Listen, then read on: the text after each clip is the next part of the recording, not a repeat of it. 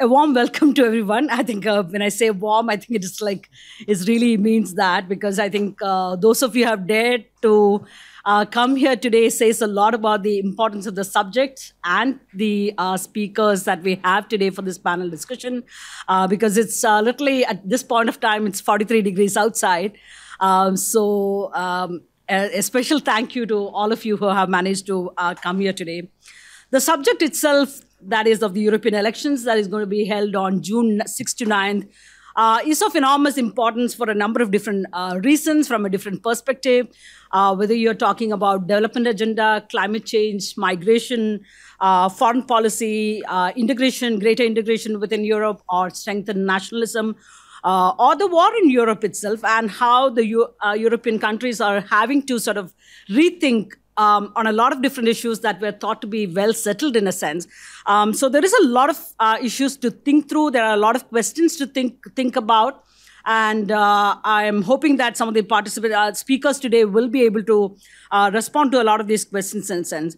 At some level, the June elections are an election to the parliament, but it's also an indication of how the voters are going to send a message to their own respective countries in a sense. So there is European elections at the European Union level is one thing, but it's also a matter of the national level politics and so on and so forth. Going by various reports, one has seen there could be major shift from far left to the right and so on and so forth. So there could be a certain amount of political stir that could happen. But again, like I said, we have a fantastic lineup of speakers who will take us through the political intricacies and what they mean for a lot of critical issues.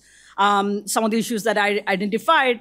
And in particular to me I think the security-related questions are quite loud and clear, especially at this point of time in the context of the Russian warfare invasion of Ukraine and the financial and military support that Ukraine has been getting and so on and so forth. So would that see some dramatic shift if that were to happen following the elections? There are some additional questions and uncertainties. One is, of course, the US elections that is going to come up in November, and the possibility of a Trump presidency, the return of President as a Trump in the White House. What happens to NATO? Trump calling on Europe to do more. There are a whole range of questions of that kind. Europe actually got away for a very long time without having to think through some of these issues. So how is Europe planning for this, for a Trump presidency? What kind of uncertainties will come about? The world is in chaos, and some of this chaos and messiness is also reflected in Europe in a sense. Whether is it in relation to Ukraine or China, Middle East, whole range of questions are there. So how is Europe going to handle European affairs? Will they handle on their own? Will they take the lead? Or will they wait for the US to take the lead? That is number one. Second set of issues, whether it is in terms of the European engagement in the Indo-Pacific. What kind of European involvement is going to be there in the Indo-Pacific? There are also growing disagreements within Europe in terms of how to handle China, how to handle Europe. There is economic interest with China, as well as that has to be balanced with the security interests. So a lot of ambivalence, whether it is Germany, France, and other players when it comes to a lot of these issues. Baltic countries joining NATO, again, Sweden's NATO membership is a big change. So there are a lot of changes that are happening. There are a lot of uncertainties for a variety of reasons. And to take us through all of these issues, I have a terrific panel. But first, let me invite my colleague Shairi Malhotra, who is an associate fellow at ORF, to present ORF's special report on the subject, as well as maybe talk about some of these issues in a sense. The report is, of course, a very timely one, timely effort from India's perspective, especially given the momentous changes that Europe is going through in a sense. And as Shairi writes in her introduction, Europe was barely recovering from the aftermath of the pandemic when the war in Europe began with the Russian invasion of Ukraine. So I think there is a lot to unpack in the next hour and a half. I will let Shairi now brief us on the report, and after which we will move into a sort of a discussion with the panelists, and before I throw open the floor for audience questions and comments. Shairi, over to you. Thank you, Dr. Raji, for introducing the report. Thank you to everybody present here for attending this session. Let me just first walk you through some of the reasons why I decided to do a report on the European elections. So before I moved to New Delhi in 2022, I used to work in Brussels, which of course is the EU's political capital. It's where most of the EU's institutions are headquartered. And during my time, both in Brussels and since I've been here in Delhi, I have realized that there is a big knowledge gap on both sides. Both the European and Indian sides do not have adequate understanding of each other. And while some of this gap, I think, has been bridged in recent times due to more regular interactions than we used to see previously, the European Parliament elections have not garnered enough attention in India. And of course, we do, in fact, pay attention to elections taking place in Europe. When Prime Minister Rishi Sunak announced, a preponed election in the UK, the Indian media covered it extensively. We talk about the French elections in India to an extent. We do discuss what happens in Germany as well. But just like the EU in general is somewhat sidelined in India, although this is beginning to change now, the European elections as well have not, received too much attention. And I think one of the reasons is simply because it's a lot easier to understand national elections than it is to understand a supranational election, which is complex, where 27 European member states are coming together to transnationally elect members of the European Parliament. And I think it is a pity that we're not paying enough attention to the European elections because it is the EU that does formulate a lot of critical policy for European member states. So for instance, when you look at the green transition, it is the EU that is spearheading this.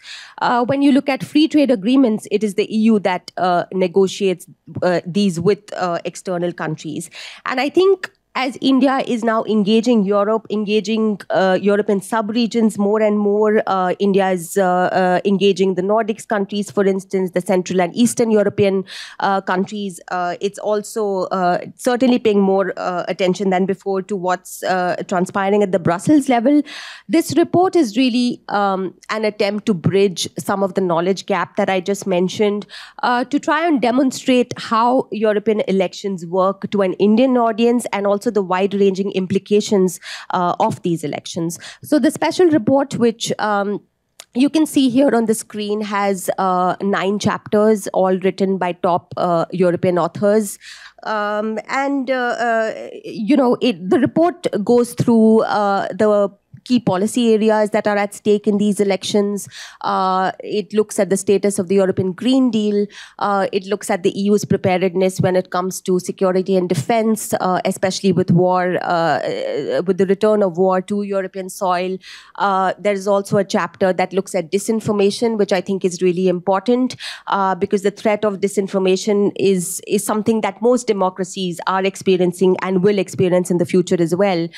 So there are lessons that the EU offers here to countries like India in terms of what it's doing to combat this threat, which is probably only going to increase as we go forward.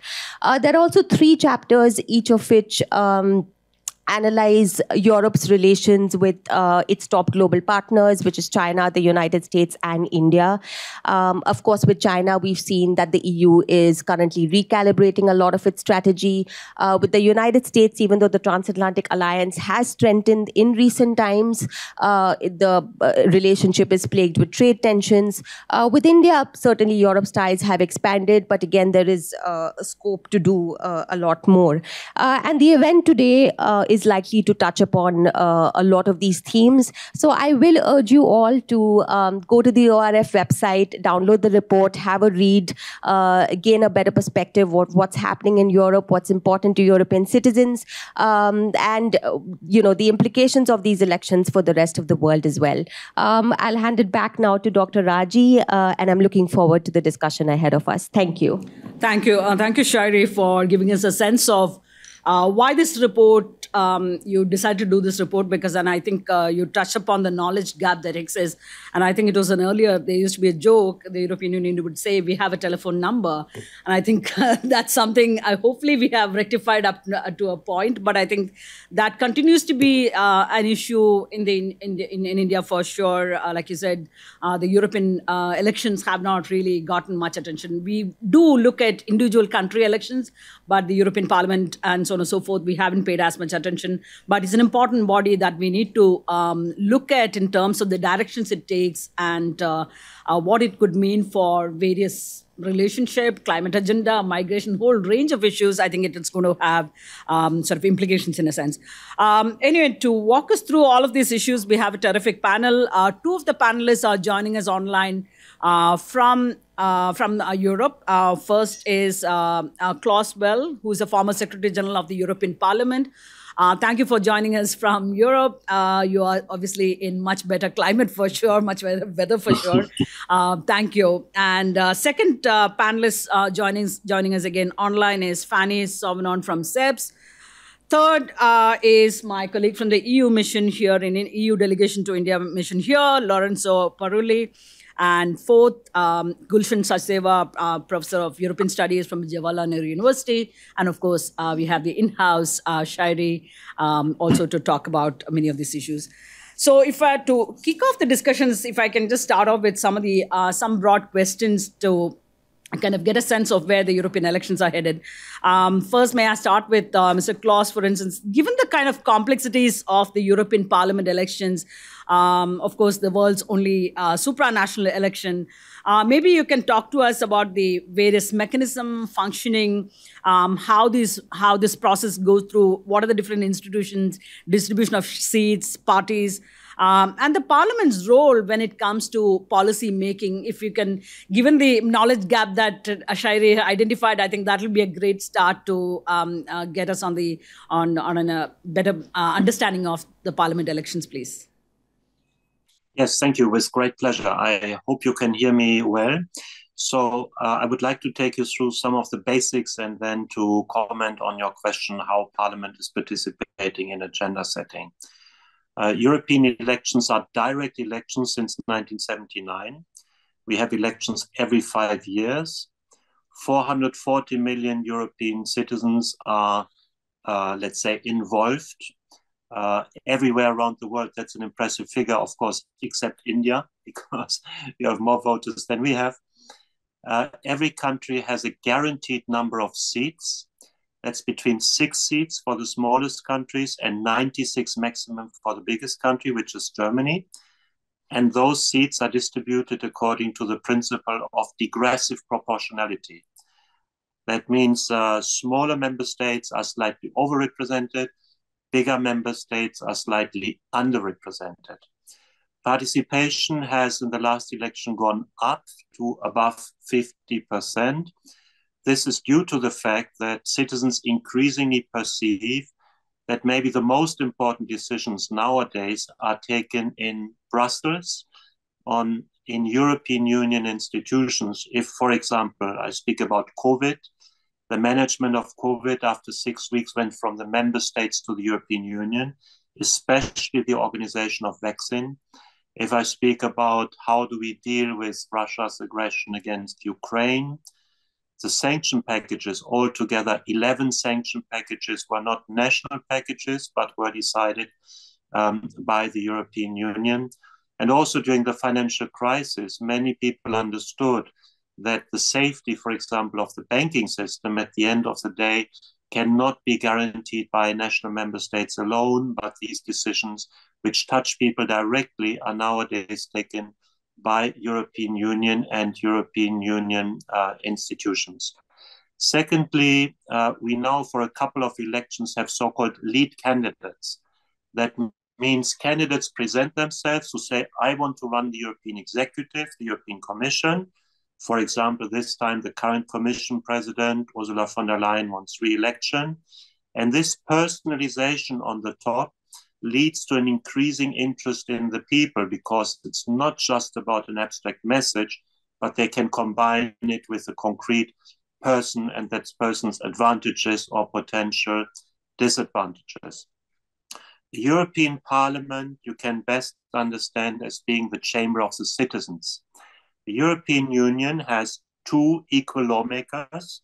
We have the chamber of the citizens, the European Parliament, and we have the chamber of the states, which is the Council of Ministers, and these are equal lawmakers. Only if both agrees, something is becoming a law. The European Parliament elects the Commission President. The European Council, so the assembly of the 27 heads of state and government, is proposing the candidate for Commission President.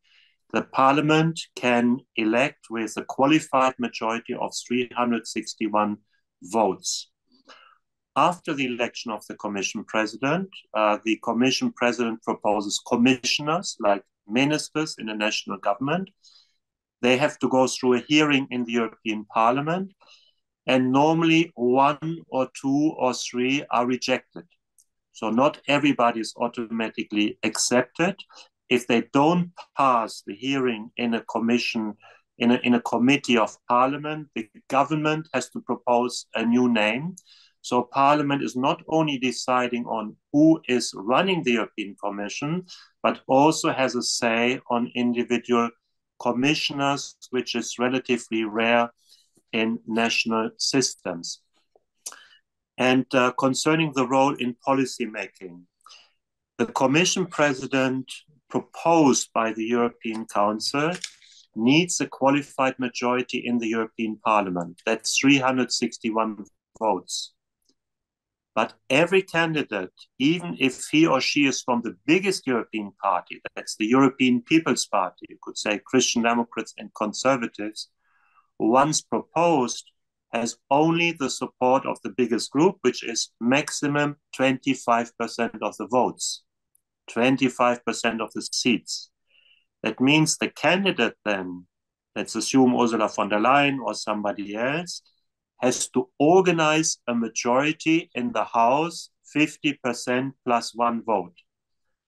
And how does she do that? She has to do that by reaching an understanding with different political groups in the European Parliament on the program for the next 5 years, the key people in commissioner places for the next 5 years, and also the institutional relation between the Commission and the Parliament. To make it practical, the socialist group might say, for example, you're not from our family, but we are looking for a major investment program. If that is on the agenda, we are ready to support you. The green groups might say, you're not from our family, but if you're proposing a meaningful Green Deal 2.0, we can imagine to support you. The liberals might be saying, you're not from our family, but we wish you to be stronger on competitiveness. And even her own political family, the European People's Party, is likely to say, we want to see decisive action on European defense. We want more support for agriculture. We want more support for small and medium-sized businesses. So the candidate has to make a kind of program out of these requests. And before he or she is voted in the plenary of Parliament, she is giving a speech to the plenary. And then the plenary decides, has this been enough? Are we going to vote for that person or not? Equally, individual political groups will want to discuss with her about portfolios for commissioners from their party. Last time, for example, the socialist group was surely very interested that Mr. Timmermans, her lead candidate, got responsibility for the Green Deal. So they will say, you give us an important portfolio, it's more likely we vote for her. You give us just responsibility for the language services, sorry, you will not have the support of our family. And Parliament is also negotiating with the candidate about institutional relations between Parliament and the executive, the European Commission. For example, last time I was her first meeting in Brussels, 9 o'clock in the morning. And she was saying, look, you know Parliament quite well. Do you have any tip for me how my election could become safer? And my argument was that if given that she was not a lead candidate, she is perceived as an institutional step back, she will not be elected. So she had to compensate, and she proposed to Parliament that if Parliament asks with a legislative own initiative report the Commission to propose a law, she will propose that law. So de facto, Parliament got the right of legislative initiative in this situation. So those weeks are the moment of maximum leverage of the European Parliament, where Parliament shares into the agenda setting function together with the European Council, who proposes its own strategic guidelines. Parliament is, of course, equal lawmaker. It's equal on the budget. It gets a new commission into office, but it can also get a commission out of office by a vote of no confidence. The European Parliament has the last word on all international treaties and agreements, including trade agreements. It doesn't negotiate, but it then has to vote yes or no on these agreements. So this kind of setup is not similar to the setup in its individual member states. It's a specific setup because we have to organize a democracy of continental scale with 440 million people, 27 states, and therefore the setup is much more similar to the setup in the United States, where you have a system of permanent negotiations between the House of Representatives, the Senate, and the administration with open outcome. This is a very independent parliament. Klaus, for kind of taking us through the parliament, the process of the elections, but also in terms of the roles and responsibilities, checks and balances that exist there, and to give a sense of how these institutions work. Now, within the room, let me come to Lorenzo, if I can. Looking at the elections, what are the key policy issues at stake in this particular election? What are the issues that are particularly important to the EU citizens as they vote for these elections? The 50% turnout that you have seen in the past elections, how are those? How is that turnout going to be in this upcoming elections? And what issues are going to determine the kind of voting in a sense? Sure. Thank you very much. First of all, thank you very much for having me here. Maybe just a couple of words to say that, again, I work for the EU diplomatic mission here in Delhi. So, I represent the EU, all of the EU. I will not get too much into the politics of it, also to make sure that it's not just it's the first, but also not the last event that I attend here. I'm not sent back to Brussels tomorrow.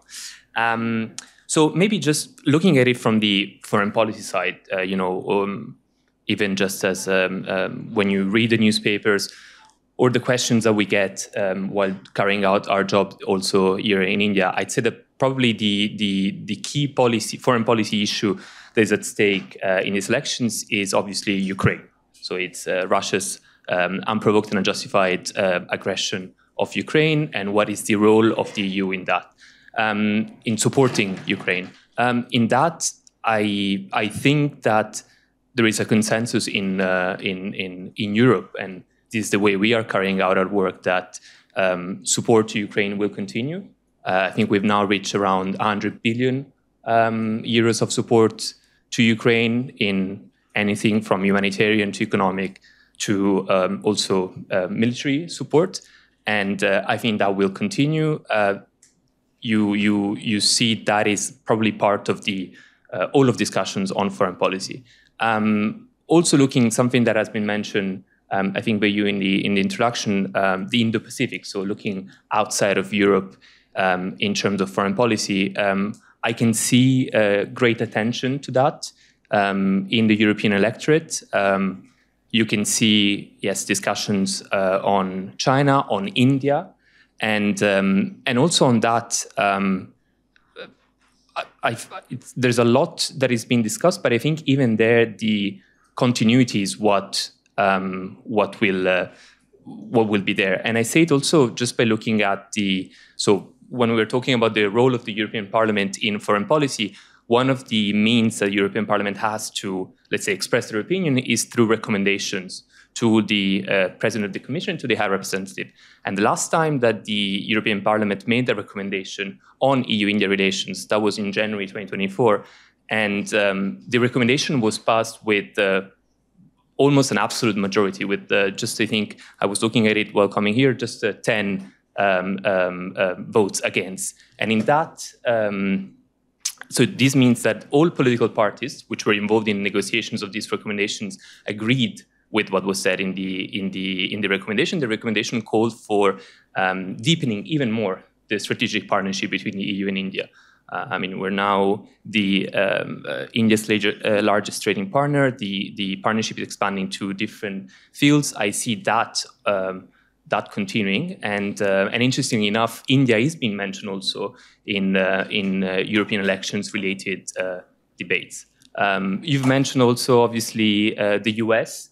I can see that is also obviously argument of interest for the European elections. I think it goes a bit beyond, also chronologically speaking, in the sense that the elections will take place in November in the US, whereas June is for us. I think in generally speaking, foreign policy is taking a great chunk of the European political debates. I think it's something that would have not happened. I mean, just for me, it's very interesting to see such a crowded room in India speaking about European elections. I think 20 years ago, we would not had such a crowded room in Europe speaking about European elections. So that now you see political debates in television. You see from discussions on all kinds of issues. So even in the way we carry out our job here as EU diplomatic mission in India, I think this gives us a bit more of a standing when talking to other countries, to India, in the sense that we actually do represent almost 500 million people, given the interest that there is in European elections. I'll stop here, and then if there's more questions later. Great. Yeah, so foreign policy has made a big comeback in the elections, and I think that's in some sense expected because of the geopolitical churning that we do see both in Europe and the Indo-Pacific. And it's good to hear the recommendations on India in terms of deepening the partnership. Let me come to you, Gulshan. What do you think will be the impact of possible rightward shift on EU's decision-making aspects, and also when it comes to the progressive EU policy agenda, in a sense? How do you see the elections having an impact on this? Well, thank you, Dr. Rajeshwari. Thank you, Sherry, for inviting me. And I must congratulate both Sherry and ORF for this very timely report, and also having discussion on the European Parliament elections. In fact, I have been following Europe now, I think, for 3 decades. I don't remember ever participating any discussion in India on European parliamentary elections. So this is, as he mentioned, I mean, to some extent, this is also a reflection of perhaps the way we are looking at the EU and Europe, in a sense that we are giving that kind of importance to the European Union, not to just the member states, and also trying to understand different institutions within the European Union, how do they function, what kind of impact it's going to have on perhaps on bilateral relations. That's what because the Europe, of course, is very, very important for us. I mean, that absolutely no doubt about it, because people have understood this. But the way Europe functions now, still, I think there's a long gap. I mean, there's a big gap, and this is what perhaps will help us to understand. Now, the question you asked, I mean, this is in fact is the most, I would say, interesting question concerning the European Parliament election today. I mean, there is certain amount of continuity.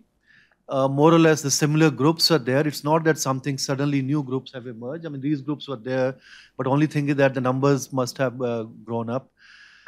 Now, this is a European election in a sense, but this is also, I would say, 27 national elections.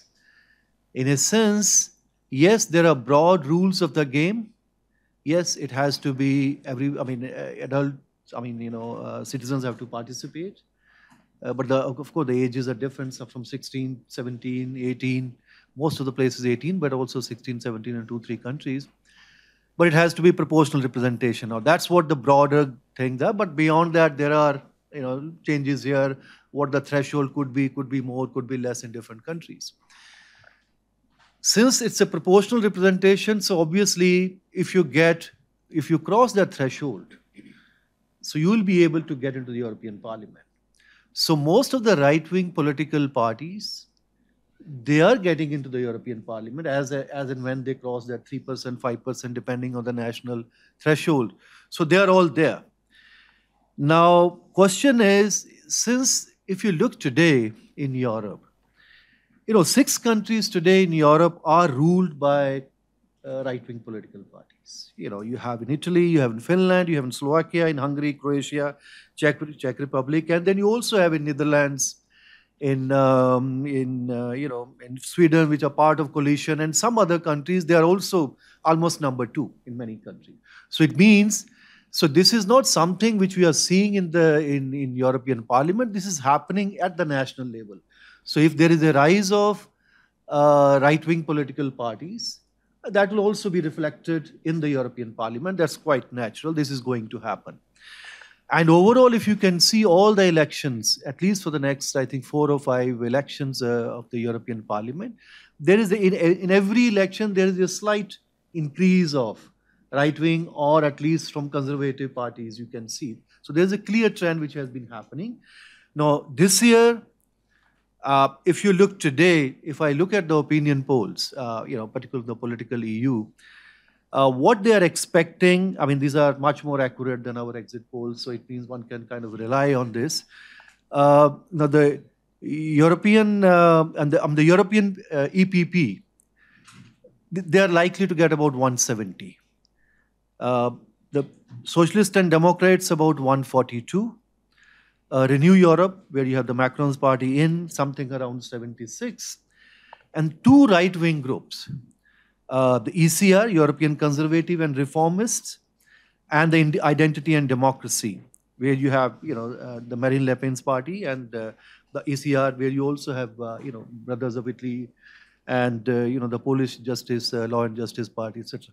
So both of them are likely to get about 145 to 150 seats within the European Parliament together. And things are changing. They might merge into one group at the end of the day. Some other parties might join. Say, for example, Hungarian Fidesz was part of the EPP. Now they are out of the EPP. They have been invited to join, these groups. So it means they are going to be very substantial group. That's quite certain. So what the impact of that is going to be? I mean, they were already there, but now they'll be in a position where they could influence much more. As I think was mentioned by Mr. Klaus in the beginning, so obviously the first impact of that is going to be on the election of the European Commission President. So obviously you have the lead candidate, Ursula von der Leyen. So if you have the EPP with 170, and then, if you have Renew 76 or something of that nature, so still you are going to need somebody else. And there are all kind of talks, all kind of reports. You can see that she is also quoting one of these groups to be kind of supported. Because now the question is, if she is supported by together this group or one of these groups, obviously there's going to be impact on not just only on the Commission President, but the whole Commission per se. Because ultimately in the European Parliament, the Commission has to be approved together. And then when everybody knows that they are going to be accepted only if these parties also agree to the whole, the bunch of the group of the whole Commission, then it means there are possibility of likely more right-wing kind of candidates within the European Commission, not just only the European Commission President in that sense. So it means there is a one possible, I would say, impact is going to be, if that's what things are, that you have slightly more right-wing European Commission, right? So how it is going to impact the working of the European Commission? So the major issues you can see which have been discussed in the last, or which have been there on the agenda and where the European Commission, because then of course there are competencies. So, ultimately, anyway, even if you have some more numbers of the right-wing political parties, but still 3 large countries, Germany, France, Spain, it's still being ruled by liberal or socialist, presidents or leaders. Only Italy is, so it means, and many of the decisions are not taken in the parliament, they are actually decided there. And then, of course, many of things have to be approved by the parliament. So there has to be certain kind of give and take, but some impact on some of the issues. Obviously, one of the major issues is about Ukraine and support of different kind of support to Ukraine, whether military support, financial support, other kind of humanitarian support. And attitude towards Russia. Now, obviously, now some of the people within these right-wing political parties, in general, all of them support, the Ukraine, but there are nuances. The way support has to be given to Ukraine, there are certain differences. So there might be some, one can see, impact of that happening. Similarly, on the Green Deal, now that was the big thing for the last commission and of the Ursula von der Leyen. Now, many of these groups, they have certain reservations about the European Green Deal per se, the way it impacts agriculture and competitiveness of industry.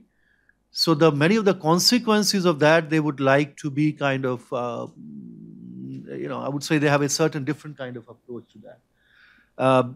So similarly on migration, on nuclear issue, they don't want to see nuclear thing anyway at any certain disadvantage because energy is a major issue, and they want nuclear issue to be, used as a very viable kind of issue. Anyway, the European Union doesn't have any position on the nuclear because this is a more or less member state issue.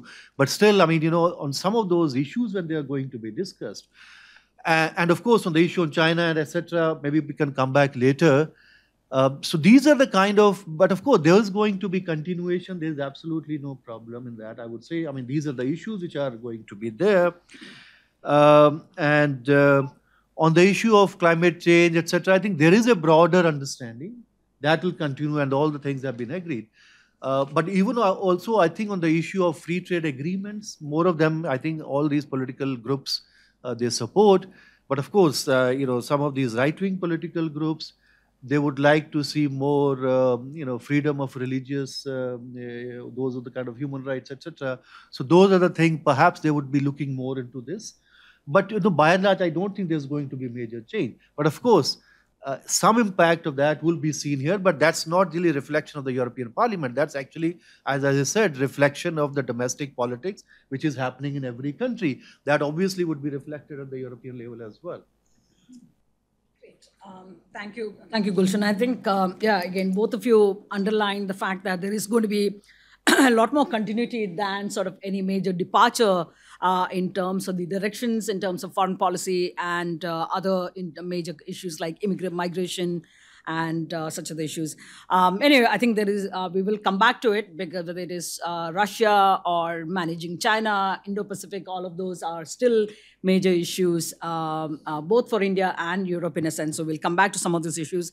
Last but not the least, let me go to Fanny. Gulshan touched upon it, but I think I would like to hear from you in terms of how do you look at the status of the European Green Deal, especially considering the farmer protests, industry resistance, the need to balance competitiveness as well as the cost of green transition and so on and so forth.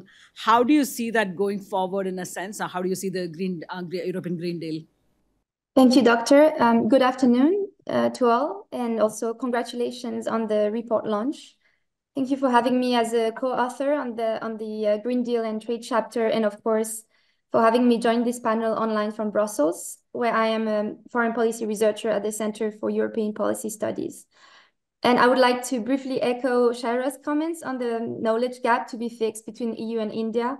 Last year, I had the privilege of being part of the EU-India Young Leaders Exchange Program. So this is a continuation of this effort. Overall, the European Green Deal has had a challenging 5-year period because it's a long-term vision for Europe, but that has been thrown curveballs and crises left and right, all of which have required both long-term course correction and more urgency-driven operational policy responses. And the Green Deal is 5 years old, but now it will change, but it will not be set aside because it's actually time to implement all of these policies. And this implementation and crisis management are really stretching the scope and capacity of EU institutions right now. So we probably see some changes in its governance in the future. And I think, as you know, everyone has been saying, the political stakes are high. That goes both internally for the EU and, of course, in its external action and diplomacy. And ahead of the European elections, the Green Deal is really treading a fine line between the multilateral commitments to fairness with, for example, the WTO and decarbonization with the Paris Agreement. And also, as you said, the need to support EU industries in competitive value chains. And in addition to that, the public acceptance of all the costs of these policies. So there's high political pressure for a Green Deal that is somehow both competitive, industrial, social as well. And not only that, but the Green Deal and the objective of climate neutrality by 2050 is a legally binding target. I guess, you know, with countries that are developing fast, like India, and also trying to decarbonize, but have really multiple priorities and also very large population, like in the EU, the perspective of the timeline can be seen differently. But in the EU, there's really a deadline on this, which is 2050. Now, of course, not everything went as planned in the first 5 years of a Green Deal. Every global crisis had the consequences that highlighted the different vulnerabilities in the European supply chain, such as dependencies on Russian energy imports, the need to speed up renewables, and also to find the right policy response to a clean tech subsidy race with the US, China, etc. What about now? Decarbonization, it's still a global priority and still seen as a necessity by European voters. But of course, it may not be the top concern right now because there's all the issues you've mentioned, not the least being their personal economic situation and the general cost of living. Now, the challenge, as I said, will be on implementation. On maybe rebranding this Green Deal to be better accepted by the public and reshaping, making the business case for decarbonization with incentives and a plan for competitiveness. The idea is to make, it's also to make the EU economy stronger. That will be the measure of the success of the Green Deal. Not only internally, but also externally, because if the EU is successful in achieving economic competitiveness and resilience to match decarbonization objectives, then that would maybe make it more credible as a climate leader, not just a climate leader in terms of ambitions. Yes, a beautiful goal to want to be the first climate neutral continent, but also showing to partners that the decarbonization plans are realistic, and that can be a source of international cooperation and not just the source of trade disputes or, heated discussion on the implementation of policies such as the carbon border adjustment mechanism. So it ties together not only the EU's Green Deal and its trade policy, but also on many levels, foreign policy. Now, there are many more things I could say, but maybe I keep it to for future questions. Thank you. We'll come back to you in another round, possibly with some of these questions in a sense. And I'll also want to take the questions from the audience, but I just want to do another quick round of questions to get into a little more detail on some of these issues that have already come up in a sense. Klaus, if I can start with you on the status and prospects for EU's security and defense agenda, which has become a critical issue, especially in the context of the return of war in the European soil, the Russian war on Ukraine, and the potential, the American disengagement from Europe, or especially in the context of a Trump presidency, what kind of uncertainties do you see, and how is the EU therefore boosting its own defense capabilities, and how does the EU look to strengthen its own capabilities in this regard? If you can touch upon that, please. Yes, thank you very much, with pleasure. We are in a completely new geopolitical situation, because of Russia's war against Ukraine, which is not just directed against Ukraine, but we see that Russia basically is asking that the whole of Central and Eastern Europe becomes their zone of influence, in a kind of neo-imperialistic approach.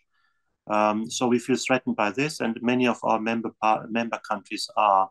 We secondly see that in Asia, there is a very tense situation between especially China and the United States, whose conflict structure resembles a bit the situation in Europe before the First World War, where you have an up-and-coming industrialized power, China, starting a major fleet-building program, challenging the established industrialized power, the United States with their dominance on the Pacific. We had a very similar situation between Germany of the Kaiser and the Brits, which were the dominant country at the time. And thirdly, in the United States, we now have, with the presidential election, a 50-50 chance that we get a president who is a strong and reliable partner in the transatlantic relationship, whereas the election of Donald Trump would bring a lot of question marks. So that means that we have to get our own house in order in terms of defense. We have to strengthen our capabilities to conventionally at least defend ourselves. I've myself prepared a 10-point program for European defense for the Martens Center, which appeared about 6 weeks ago, and that has different steps. The first thing is we need to build up proper institutions. That's a defense committee in the European Parliament. That's a defense commissioner in the European Commission, which was also proposed already by Ursula von der Leyen. And it's also a permanent council configuration of defense ministers on the council side. Secondly, and maybe most importantly, we need to improve and increase our own production capacity in the defense sector. We, for the moment, have very much 27 separated markets, which are therefore not able to scale in times of need. Therefore, creating that production capacity has to be a key target. 3, because we have very separated markets, it means that not enough money is going into research. So we should develop our own EU DARPA, putting money into research on W's products in the European Union in the area of defense, like the United States has their own DARPA program. And that's timely because one of the first things the new Commission has to do is to make a proposal for the next 7 years financing of the Union, the multi-annual financial framework. In this falls also increased military mobility. It's important, especially for the Baltics, but not only, that the rail traffic can be guaranteed, that the maritime traffic can be guaranteed, that in case of a conflict, support can reach the Baltic countries in case they should also be aggressed by Russia. And a lot of this money could be provided by the European Union budget, where we already have a budget line on military mobility, but it would need to be seriously increased. We will also need to continue our efforts on civil protection in case of a defense situation. Some basic work has been done under Michel Barnier some years ago, guided by then Commission President Jean-Claude Juncker. But the scenarios we are now confronted with go far beyond. So I believe that European defense will be one of the 3 priorities. The other priority will be growth, because we also need to finance this. And the third priority, I think, is to find budgetary means for the Green Deal also for demography, also for defense, also for enlargement. So I'm personally expecting that there will be a kind of second next generation EU program on the European Union level over the next 5 years. But this time we need full parliamentary control by the European Parliament, and we need solid financing by proper additional own resources. You, Claus, I am sure, again, some of these questions could raise for additional comments from the floor, but I'm going to leave it that for the time being. Let me come to Lorenzo. Both the Indian elections, tomorrow the results will be out, and the European elections are happening. What do you see the impact of the two elections on the EU-India ties going forward, in a sense, if you can just talk to us about that? I think, as I said before, starting from the fact that I think at least from the European side, all political sides of the European Parliament agree, let's say, that we should deepen and bring forward the partnership. So starting from that, I would assume, I would hope that also on the Indian side it's the same thing, regardless of who will be the next prime minister here. And I'd say there are different topics. If we take, for instance, security and defense that has just been mentioned, things are going forward, and there is interest from both sides to bring things forward. Just to give you a few examples, earlier in May we had the second security and defense consultations, where at working level, so managers from the EAS and from the Ministry of Defense, they discuss on how to bring forward security and defense. Military-to-military exchanges have increased between the EU naval operations. We have two in the Indo-Pacific, Atalanta and Aspides, and the Indian Navy exercises, discussions on how to develop ties on defense-industrial relations. So on those things ongoing, even the Security and Defense Committee that has been mentioned of the European Parliament visited India in December. So even there, I would expect that things will go forward. I think it's the same for anything that relates to energy and climate. We've heard a few insights on the Green Deal, its present state, its potential future states. I think that regardless of, let's say, who wins in Europe and who wins in India, if you allow me to say so, things will go forward. The projects that we have in place and the idea to work more on renewable energies, on green hydrogen, that will always be there, and both sides have interest to put more money on it also for our own internal commitments. It's been mentioned, for instance, on our side, the legal binding commitment of climate neutrality by 2050. So on all of those things, I think the trajectory is only positive on this side. For clarifying out some of these issues, Fanny, if we can come to you. On the whole threat, and in fact, I think Shairi mentioned this during the introductory remarks, that the whole threat of disinformation confronting European democracies, in a sense. So what lessons do you see this election for European security in order to better equip itself to defend against its electoral processes, especially in the context of increasing convergence between Russian and Chinese disinformation efforts? This is not a unique threat to Europe. It's a threat increasingly felt across multiple democracies, including India, US, Australia, and so on and so forth. So how is Europe dealing with this? What are the lessons? What are the key takeaways, in a sense, from this particular process that you're going through? Thank you.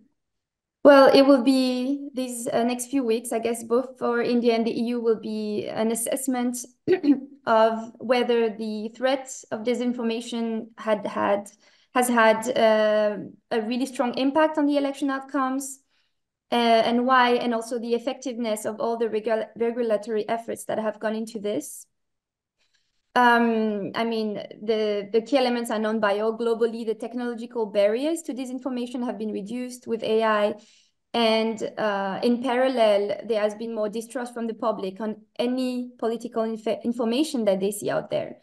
So not an easy environment. Maybe on the EU side, one of the key challenges I see. So in general, in terms of tackling disinformation, people think of the viral quality of fake content, in terms of the quick pace and the engagement it generates, and also the difficulty of assessing content. Is it fake? How fake is it, etc. But what I want to dwell on a bit longer is the hyperspecificity maybe of disinformation content. Not the least because, as other speakers have said today, the EU elections are basically 27 national elections aggregated. Disinformation is usually spread in local languages, tailored to the really specific context, and tailored to the issue that it is targeting. So, for example, if misinformation about refugees or about support for Ukraine or about energy subsidies or whatever you want, that will be a different content in a different language with a different tone. And therefore, it's a very multi-dimensional issue. Not only different local contexts in the member states, but also tying into different member states' foreign policy.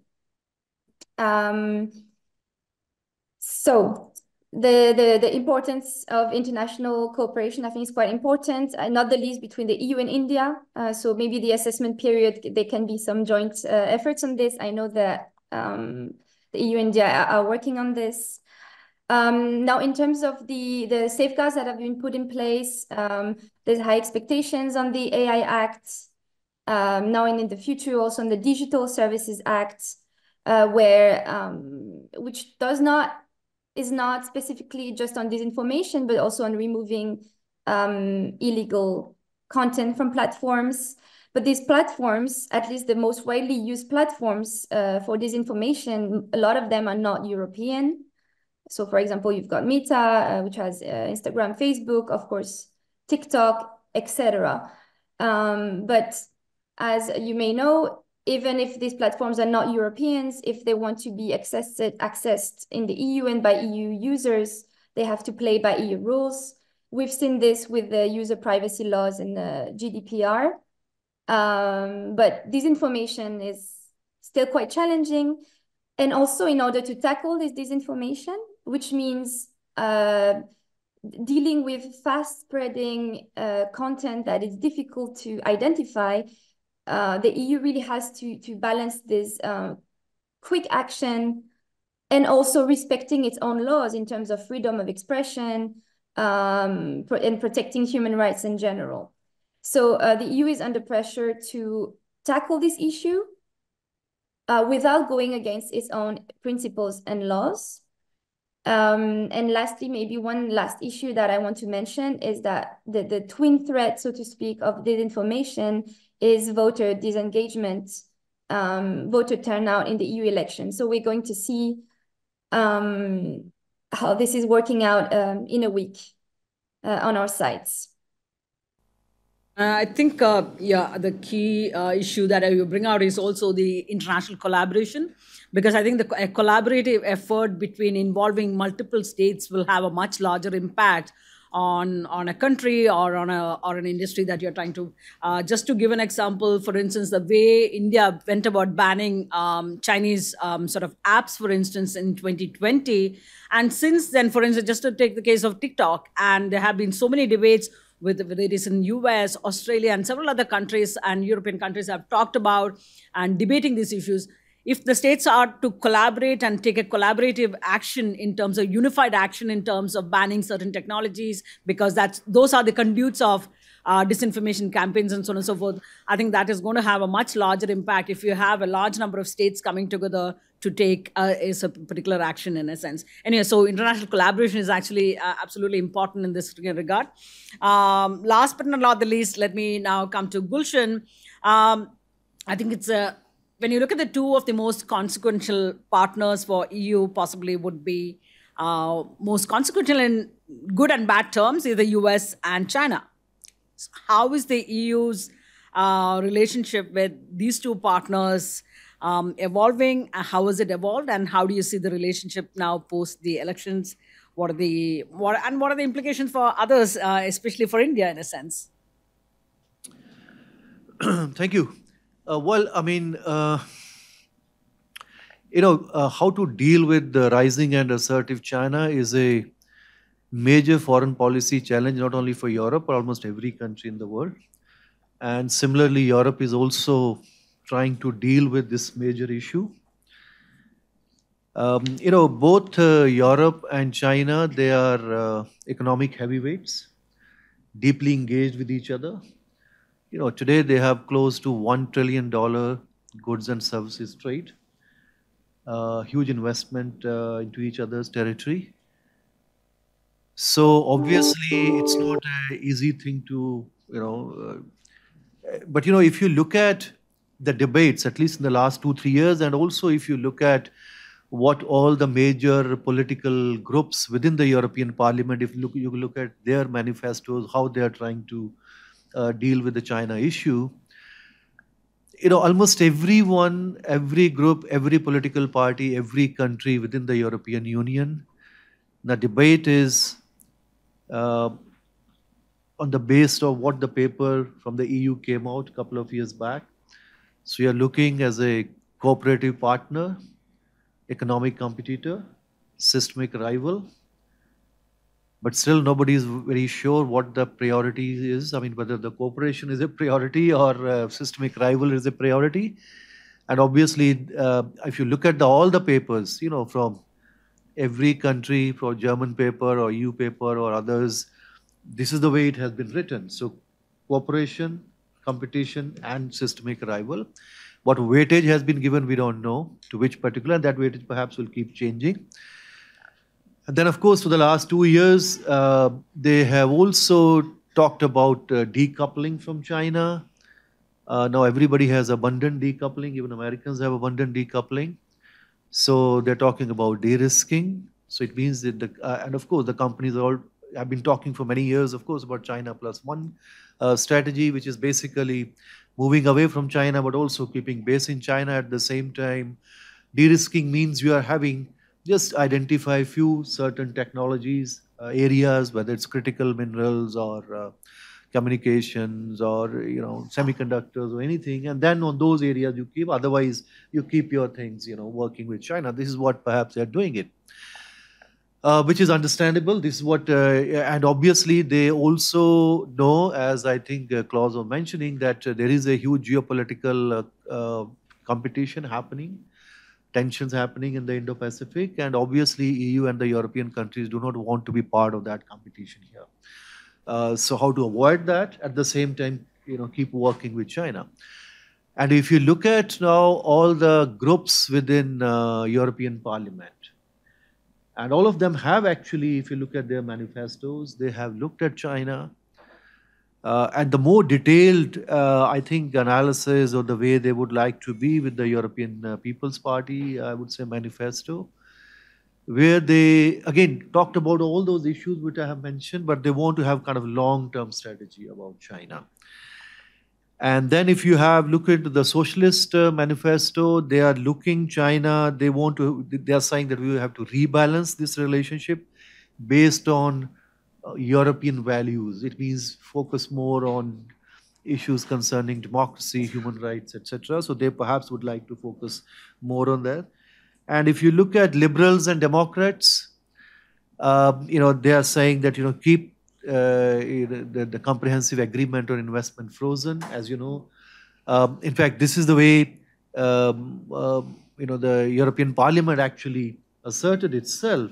Because Angela Merkel, during the German presidency, at the last day, she was able to push for that investment agreement, which German companies are very keen, and they got very, I would say,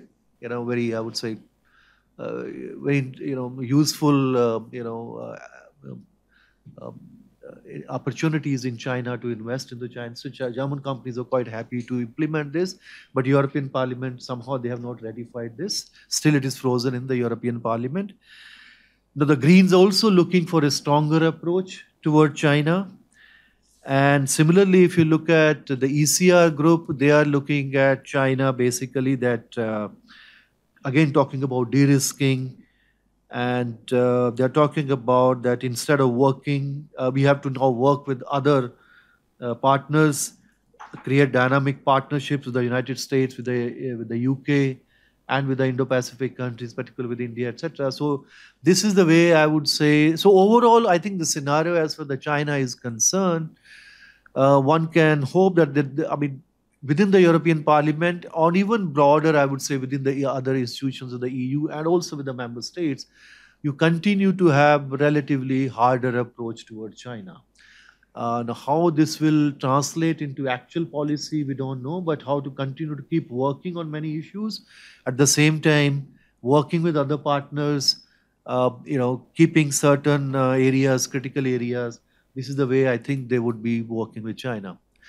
And of course, India would also have an opportunity in that sense, because almost every institution, every country is also looking India to, if they want to move away from China. So we have to provide more opportunities so they, companies can come into India if they're trying to move away from China.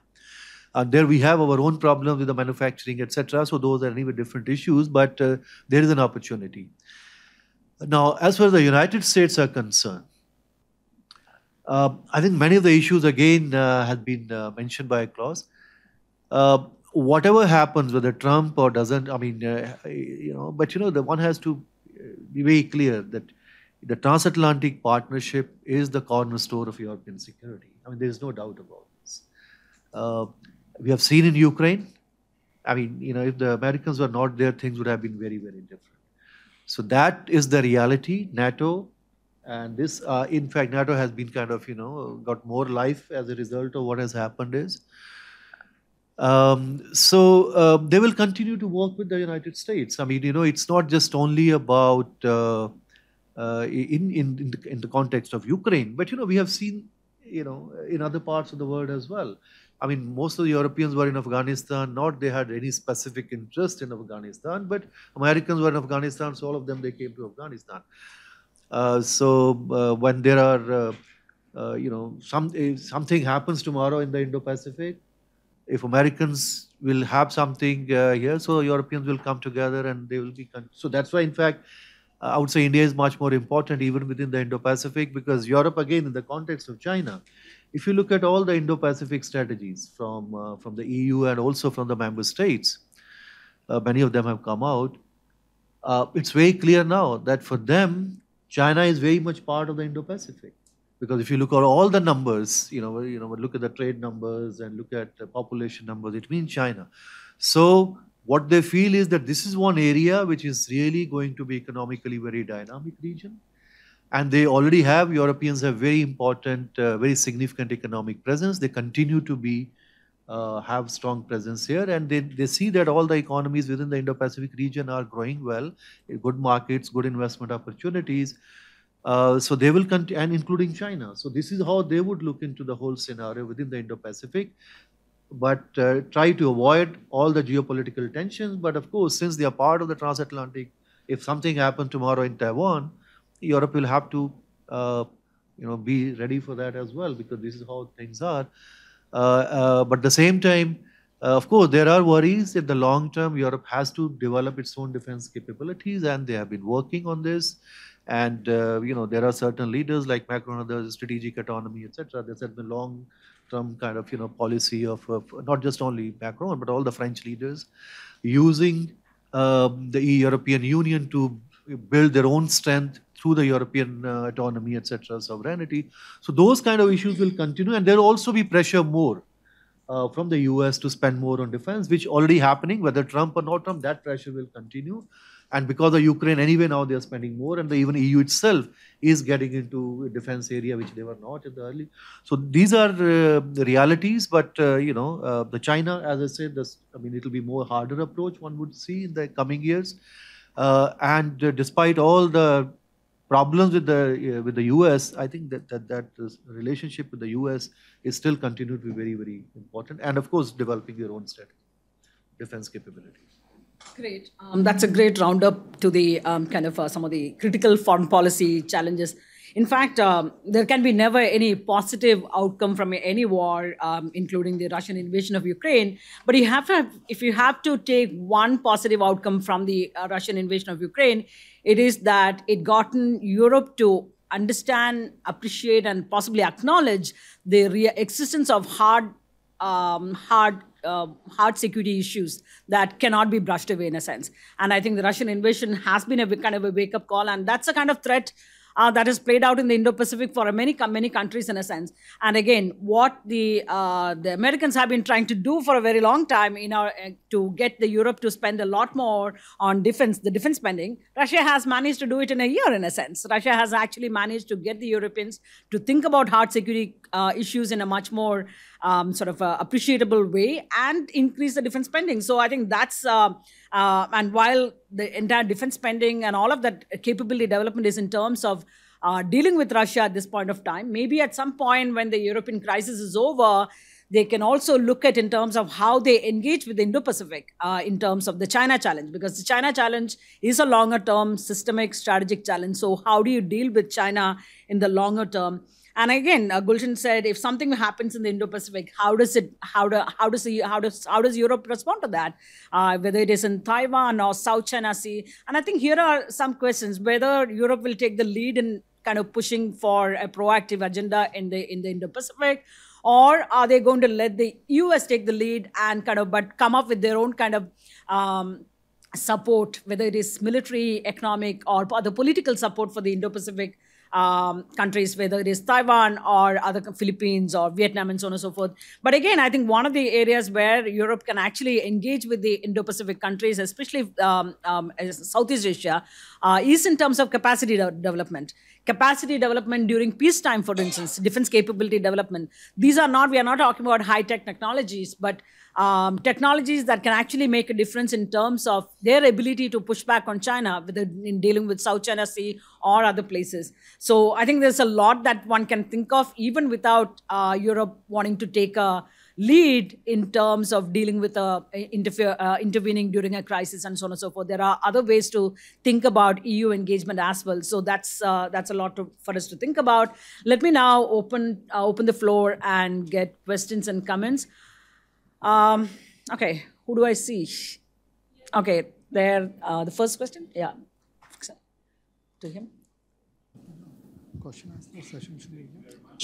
If you can identify yourself and who do you want the question to be for? Yeah, Valentin Hatzmann, Konrad Adenauer Foundation. And I have a question to Mr. Welle. So compared with your previous experience at the parliament, would you say that the way the parties work together has in any way significantly changed over the last legislative period? No, not fundamentally. I mean, what was, of course, different was the impact of COVID, which led to these new members. We had 61% new members getting acquainted to each other with much more difficulty. Also, this turnover led to a loss of a lot of experience, but the principle is still the same. Every member who is responsible for a legislative file has to find the majority on his own for this file, because there's no fixed majority and no fixed minority. And altogether, we know now that the standard coalition was EPP, European People's Party, Socialists and Liberals, in nearly 2/3 of the cases. And then somewhere between 10 and 20% a coalition on the very left, and then 10 and 20% a coalition on the right. And I expect this to continue, because when it really matters for the stability of the system, it's these three parties which are providing the majorities.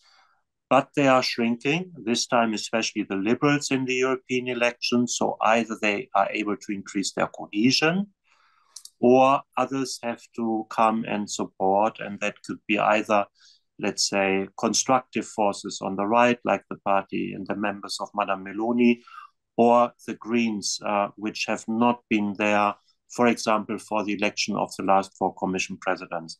So my expectation is that we are still in a continuity phase. We will not see a major disruption, but majorities will become a little bit more difficult, and especially what was called the progressive majority, so liberals, socialists, Greens, and the Left Party, given that the losses will be mainly with the liberals and the Greens, I think this progressive majority will no longer be there. So majorities have to be constructed around the center.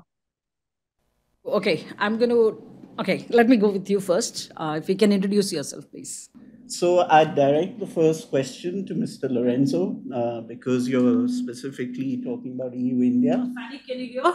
And the Gaza, I would request all our European and of course Mr. Sachdev to come in as well. Thank you. Trade, as you know, negotiations are ongoing on the free trade agreement, and it's true that it's the second time that we try to finalize a deal. Negotiations are ongoing, and the fact that India and EFTA found a deal does not, in a way, does not preempt an EU-India deal. Does not, in a way, does not affect that. I guess it's just a positive signal that the things are moving forward on the Indian side and on the general European side.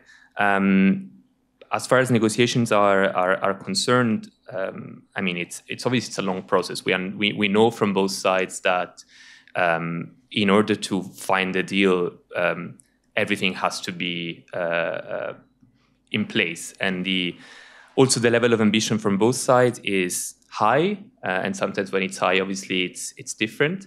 I don't know if the elections on both sides will change that, if anything will come out from the EU side or from the Indian side that will change. I mean, I'm sure that given that now we were going into elections time, things have slowed down a bit, even though, as you know, technical negotiations go forward regardless of what the, let's say, political masters are doing. But I guess we will see after the elections if things pick up or not. I think from both sides, even there, I think it's one of the issues where, again, it was really clear in the European Parliament recommendations on EU-India relations of January 2024, we want a deal. We want deeper trade relations with India. It doesn't necessarily come through an FTA. Obviously, it does come through an FTA, but there's other avenues. For instance, India is the only other country apart from the US with whom we have a Trade and Technology Council. This is something pretty important, pretty huge for us. The work in TTC is going forward. There has been already one ministerial meeting. There might be another one. So it's not, let's say, things don't stop there. But obviously, from both sides, there's the I think the need as well, apart from the wish to conclude a trade deal that is comprehensive, rich, ambitious, and that it brings forward the interests of both sides, but also that it does well beyond the borders of EU and India. Would you like to come in at this point, responding to any of those issues? Yes, I can hear you. Yes, on Israel-Gaza, maybe. Yeah. I would just like to say that, of course, Israel has all the right to defend itself against the terrorist attack of Hamas, which was incredible. But at the same time, I think we all understand that solutions cannot just be found with military means. And my impression is that this is also increasingly looked at this, even in the Israeli government, truly in the Israeli society. So we still need to keep up the looking for a fair solution for both the Israeli people and also the Palestinian people. Germany and France finally, after centuries of wars, have understood that they can have security only through cooperation. And I think we need to go into the same direction between Israel and Palestine. I think in the interest of time, I think we have 10 minutes, less than 10 minutes left. I'm going to take a few questions together. So first, over to you. Thank you so much for this session. And your name and I'm Shireen. I was an entrepreneur. So as Professor Gulshan mentioned about the right-wing shift of European Union. So can you please any of the panelists or all of the panelists elaborate like what impacts it can have on the international brotherhood, unity, trade, or the cross-border movements? And the second question goes about Gaza. Like I have seen an obsession like of the all West, be it Europe, be it US, be it Canada, anyone. They're very obsessed with this Ukraine and Russia war. But when it comes to Gaza, they even do not Anyway, I think mention the Gaza it. aspect was taken up already. So just a little thing. So do West have double standards of their humanity? Thanks. Thank you. Good evening. My name is Mrityunjay, research scholar at Nelson Mandela Center for Peace and Conflict Resolution, New Delhi. My question to Mr. Vele, as you have highlighted about the impact of potential coming of President Trump on the question of Europe's security, and recently President Macron has highlighted about need to discuss this Euro deterrence in the European Union. So what's your take on this thing? Because if President Trump comes, then the question of European security would be checked. So yeah, your comment on this side. Thanks. Antara, and after that. Antara, I'm a China scholar at ORF. So my quick question is about EU's China policy. So Professor Lothra mentioned that EU doesn't want to be a part of the great power competition. However, some of its key economic sectors, like the automotive sector, presently is facing existential threat from China's EV lead. And as the news goes that EU is planning to launch investigations against certain Chinese EV companies, and they're also probably planning tariffs. On the other hand, China has said that it will launch massive economic retaliation if EU comes up with this investigation against Chinese EV companies. So my question is, how do you balance between protection of your indigenous industry, your economic interest in China, and your climate commitment? So thank you so much. Particular? All three, maybe Klaus and Sir. Okay. Lorenzo. Okay, one last question and then we'll move. My question is regarding the downloading, degrading the age of voter. This time it is 16. Don't you think it is just a casual teenager? They are not allowed to drive or drink or marry or have sex, and they are allowed to have a voting. This makes a very just like a chatting club, European Union, and they are just not doing anything serious like UN. It's become just a club. Okay, thanks. Okay. Some field sectors, issues where there would be tension between partners. As it was mentioned before, we do have a maybe complex, but we think effective tripartite basically approach to China, which served us well so far. And on the issues where we feel that there's some competition going on, we are very clear that this competition, we act accordingly. On other issues where there's partnership, then we act as partner and we go through that. This also allows us to, in a way, insulate, right, the relationship. So whatever is competition does not affect what's partnership, and the other way around, in a way. Or at least we hope, obviously, the partnership brings less competition and definitely less rivalry. Maybe just quickly to say, just very, very quickly on double standards. I think in general, it's always very hard, right, to comment on all issues. I think specifically for Gaza, as it has been said, I think this is more or less the established position of the EU, is definitely condemning everything that regards attacks on civilians and trying to stop a humanitarian catastrophe. And this has been the same also for different circumstances, different responses. But I mean, in Ukraine, obviously, there's way more to that, but in general also limiting humanitarian avoiding humanitarian catastrophes should be the first and foremost principle. I'll leave it to the others. Fanny, can I come to you if you want to take on any of the questions? Thank you so much. Maybe quickly on the right-wing shift impact on with the EU elections, although this has already been addressed, the right wing and the far right are not necessarily unitary actors in the sense that there are some far right parties that will be pro-Russia and some will be pro-Ukraine, for example. They do more or less agree, unfortunately, if I may say so, on issues of migration, although this is, a topic in itself that can be addressed by migration experts. But there is a true question about the EU values in external action and how will this play out if the far right is stronger in the EU Parliament? Gaza is, yes, a key issue in the elections, and for a lot of political parties is support to Ukraine. But Gaza is an election issue as well that EU citizens care about, and that will be expressed in the polls. It remains to be seen how. And it really depends on the member state. I'm afraid that I do not fully share the view that it's the same. Of course, the Franco-German example is great. Myself, as a French citizen, I would agree. I'm afraid it's not exactly the same dynamics and relationship that we have in the Levant.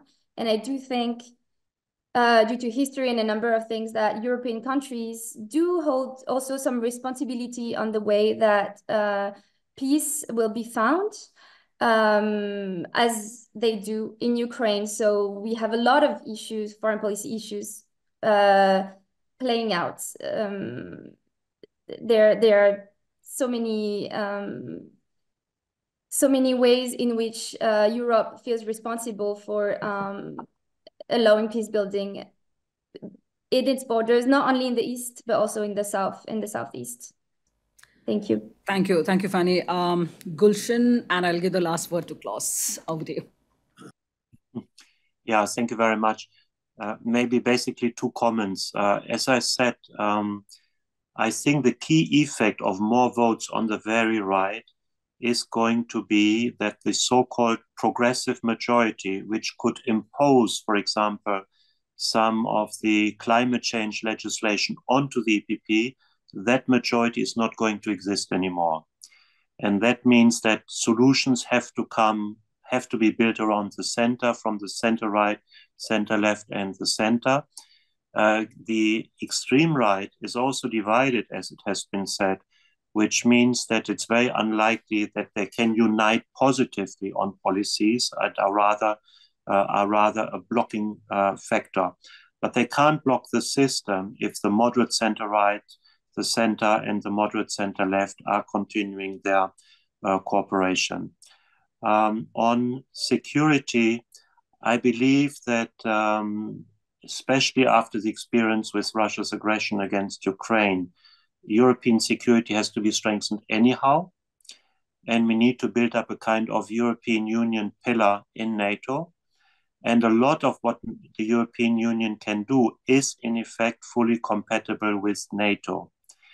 We are also in the time of the weaponization of everything. So we have seen that NATO is good in the classical military hardware, but when it came, for example, to the weaponization of food by Russia with grain exports, or to the weaponization of energy when energy flows were stopped, NATO doesn't have the toolkit. The toolkit was a European Union toolkit, and therefore already the European Union and NATO, to some degree, even to a large degree, in these kind of crisis situations, have become complementary. And therefore, I believe the build-up of a European defense capability is absolutely compatible with NATO, which will remain crucial for the security in Europe. But there are question marks politically coming from the United States. I'll give you the last word, but I'm going to give the last word to Gulshan. Over to you, Gulshan. Well, there are many issues, and I think most of issues have already been dealt. One is about, I think, the question you asked about India-EU FTA, and also mentioning India-AFTA trade deal. Since I've been following this at least since the thing started from 2007 onwards, Now, why it did not happen so far? I think there are many things on the Indian side and also from the European side. One is that, from the very beginning, I think the approach was, because India wanted basically a different approach, step-by-step approach, as we did also with ASEAN. But European, because they said we are 28 at that point of time, they wanted comprehensive, everything together. And of course, it does take time. It worked for a couple of years till 2008-9. We were very close, and then things, and from 2013 frozen, and then we are now back after 21 negotiating. These are, and in between, of course, for 10 years, India did not sign any trade deal with anyone because our exports stuck around 300 billion for 10 years. And we were not able to take full advantage for all the agreement which we had already signed with ASEAN and other countries. So there was a kind of and of course, Indian manufacturing has also not taken off. So, there are certain domestic vulnerabilities. And normally we believe that, we'll be able to, of course, you don't have to be genius. If you, like, our tariffs are still higher than the European tariffs. So if you come from 10, 12% to zero and they have to come from 2, 3% to zero, obviously they'll gain more in goods. So we thought we'll be able to gain more in services, but the Europeans are also very, very good in services. So it's not that easy game. So that's why the negotiations are taking very long. But EFTA is actually, the EFTA is something very different. We have only about 20 billion trade. Out of that, 10 billion is just about gold imports. And anyway, Switzerland from this year, anyway, there are no tariffs, whether you have FTA or you don't have FTA. So that is relatively, minor issue, I would say. But still, it's useful.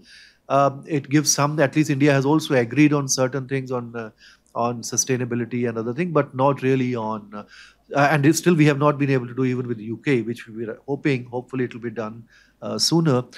So we are moving in that direction, but I think since there are so many issues are involved, it's taking time.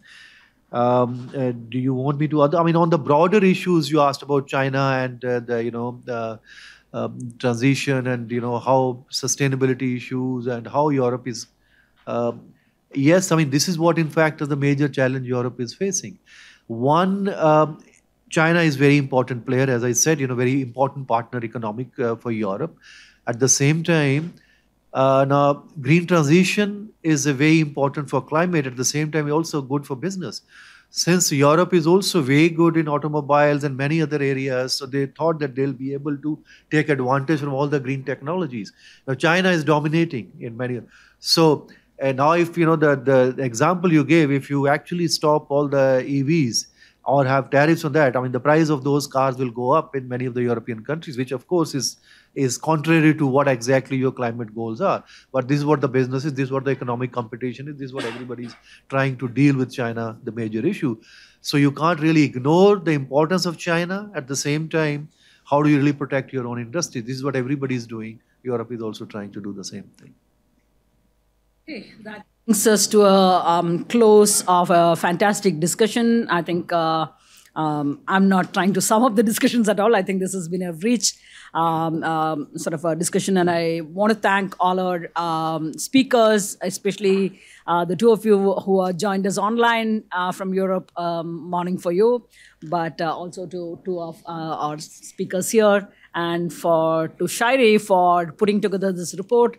I think that's been a timely effort. All I want to say is it's 43 degrees outside. Stay hydrated, stay well, and we will see you again another time soon. Thank you all so much for joining us. There is coffee, tea in the next room.